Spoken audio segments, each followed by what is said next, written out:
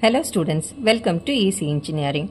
In this video, I am going to explain you the reverse conversion from polar form to rectangular form. In the previous video only, I insist you how to represent in polar form Z angle phi, rectangular form of impedance Z is equal to R plus JX.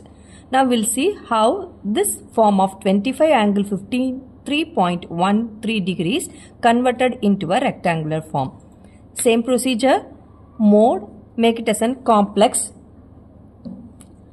25 angle, shift angle 53.13.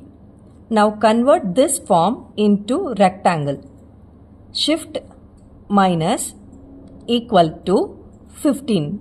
Again 15 R.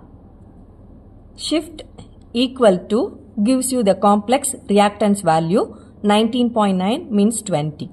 Once again I will repeat the procedure. Go to mode,